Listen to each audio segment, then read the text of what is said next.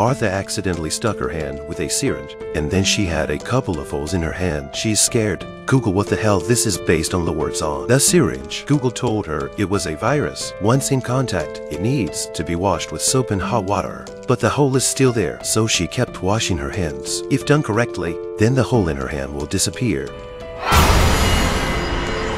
That means the virus is in temporary remission. The holes are all over the hand, which means that the virus is entering its second stage. So Martha found a stronger disinfectant, antibacterial detergent, and alcohol. Keep washing her hands.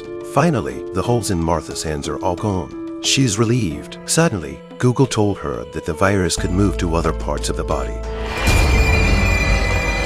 Martha was very scared. She tried to leave the room, but the door was locked. Martha felt a pain in her eye. The virus has spread to her eye. Google is still reminding her to stay away from those infected with the virus.